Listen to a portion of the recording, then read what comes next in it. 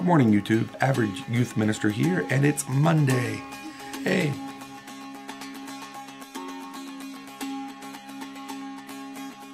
First thing I'm doing this morning is I'm actually on Spotify trying to find Christian folk pop.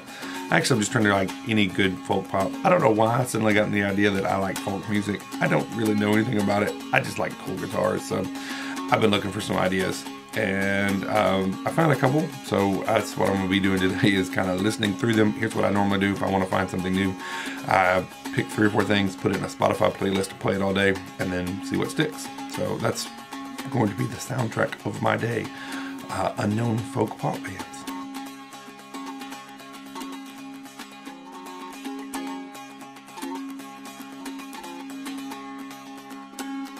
I'm gonna break a couple of copyright laws with this playing in the background, but this is the Turkey Creek String Band. I gotta tell you, I love a jig. I don't know why. Like, you start playing a jig on a violin, it makes me happy.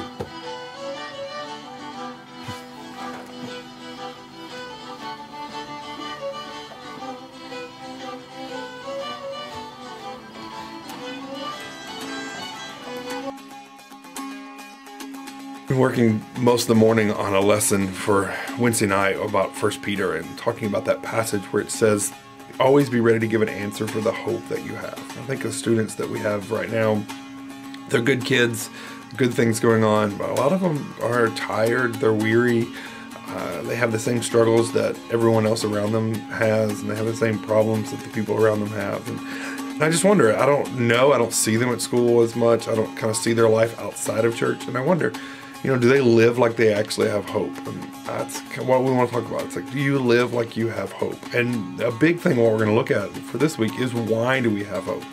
We have hope because God is a great big God. We have hope because God has chosen us and given us a new name.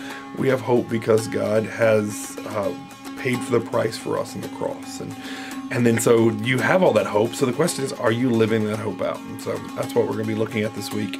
I think I've got that written. Now my normal schedule is on Monday, I will get the whole lesson written, ready to go. Then on Tuesday, I will format the lesson and get it ready to like in a teachable format, which lets me see it again a second time, make any edits. And then on Wednesday, I'll kind of put the final touches on what we're going to, like all the activities I have to do and do Pro Presenter, which once again means I look at it again. So in an ideal world, I've written it one day, looked at it a second day, and then looked at it again the third day. And that's kind of how my schedule works best for me. Sometimes it works that way, sometimes it doesn't. Sometimes we have here on Monday, sometimes we're not. But if we are on Mondays, that's normally how it all works.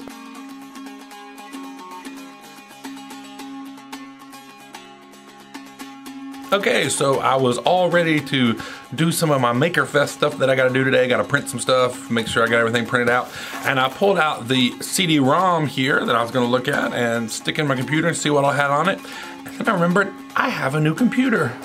And there is no CD-ROM anywhere on it.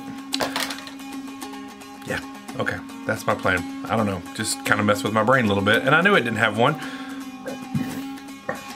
All right, I knew it didn't have one, but I didn't really think it was that big a deal. Then I got to thinking, you know what? I get stuff all the time that has a CD component. What was I thinking not getting a CD-ROM on this computer? Who knows? Looks like external CD-ROM for me.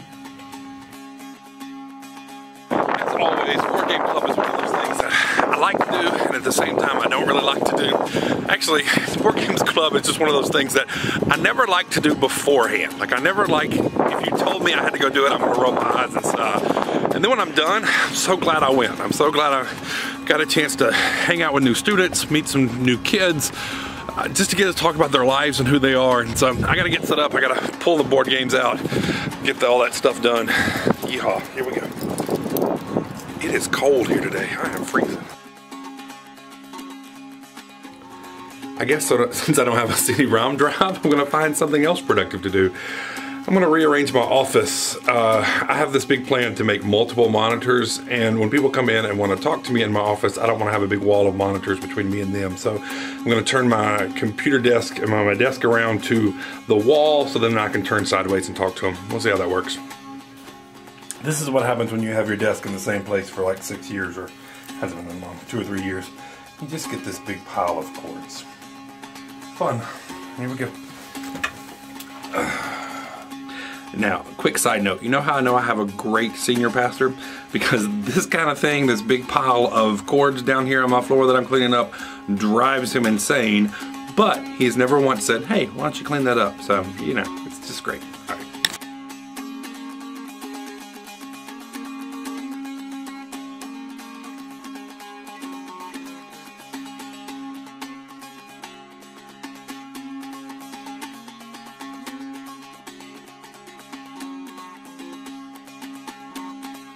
That thing weighs like 1,000 pounds, I promise. I'm so weak.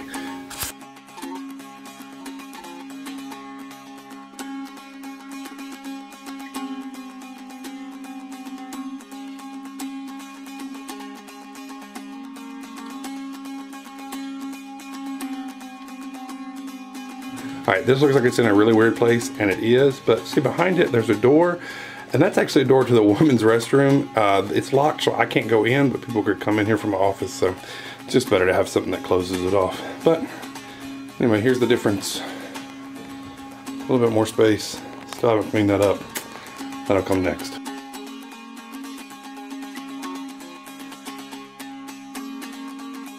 All right, so I'm heading home. We went to Board Game Club. My fearless helper is there, and my board game helper Nathan is recording for me.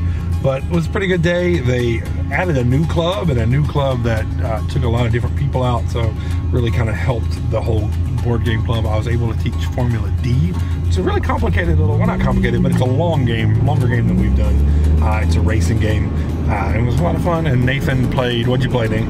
I played DC Deck Builder. Nathan played DC Deck Builder and played a little bit of Dixit for just a second. Ethan, who is my helper, he taught card game ERS and then played some Telestration. So we got to play a lot of games.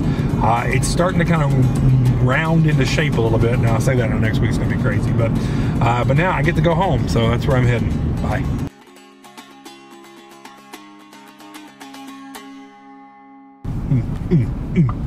Eat.